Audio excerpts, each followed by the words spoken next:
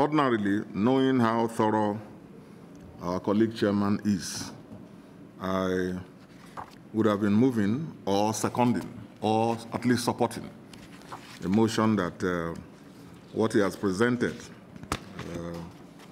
should be accepted.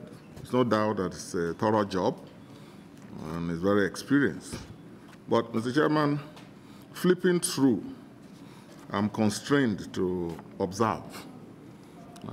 For record purposes, maybe nothing can be done about it. But if you can use your exalted position to do something, we'll be happy. Mr. Chairman, I can't, going through this page by page, I'm unable to see even 2 or 3 projects in Bayelsa.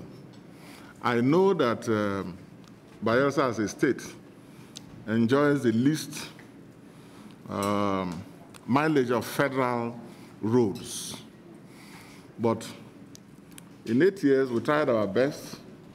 We even did roads that were ordinarily federal, should have been federal, and for which, again, I must commend the federal government also for refunding even what we spent on it. So we now have a sizable footprint in terms of federal roads. But these roads need maintenance, and you have a FERMA office in that place. So, Mr. Chairman, I'm surprised that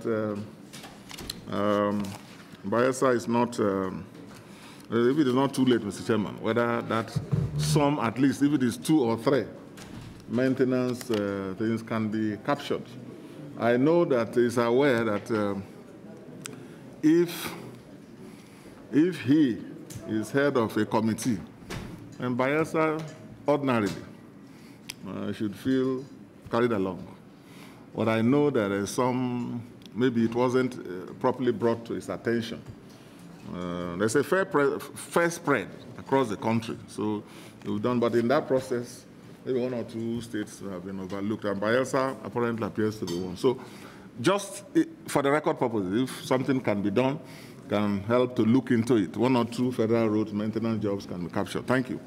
Thank you, Your Excellency, for the matured way of people by bringing to the fore of the committee the absence of Bayelsa in the report.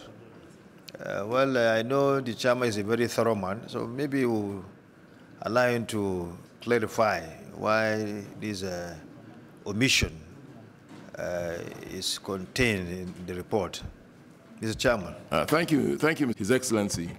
Is extremely and well taken by the committee. In fact, it was the issue of, it was a bone of contention between us and FERMA, especially even with the minister there.